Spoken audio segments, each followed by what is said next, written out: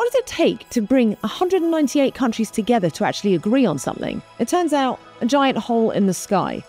Welcome to Win-Wins of History, a series of uplifting stories of when humanity managed to overcome the odds to come together to solve a big problem. The year is 1974 and two scientists make a terrifying discovery.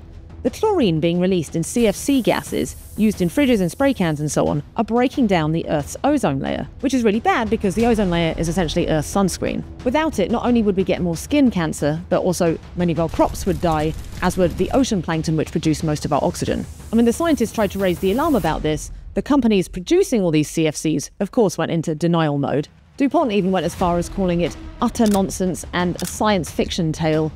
Where have we heard this story before? And honestly, they nearly got away with it, until another bunch of scientists discovered something too big to ignore, a huge hole in the ozone above Antarctica. The obviousness of the problem also made it harder for the DuPont lobbyists to get away with paying off the politicians to ignore the problem. Once they realized a ban was likely around the corner, they started investing into research into eco-friendly CFC alternatives. And luckily for us, they found one, which meant that the company pivoted from opposing a ban on CFCs into supporting one because they had found a new revenue stream. And so the Montreal Protocol was born, a treaty that banned ozone-destroying chemicals. And most of the rich nations signed onto it pretty quickly.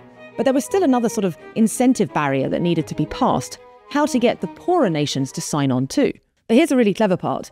The treaty designers told the rich countries to pay the poorer countries to switch to the safer chemicals. But the treaty designers also included some negative incentives too. If you didn't join, you couldn't trade CFCs with any member country. You also wouldn't get access to all the alternative fancy new products that were arriving on the market too. And these guys had no time for cheating either, because their monitoring was serious. International teams of scientists could easily detect CFC spikes from space.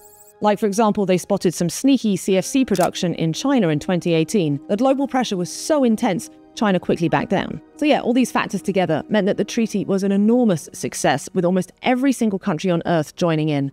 And now, 40 years later, the ozone layer is well on the way to healing. Because that's really the key to solving big global problems. You can't just shout about it. You also have to design the right incentives. Want to hear more stories like these? I'm Liv Boeree, a game theory and risk expert, and I'm making a series on how we can solve human coordination problems like these.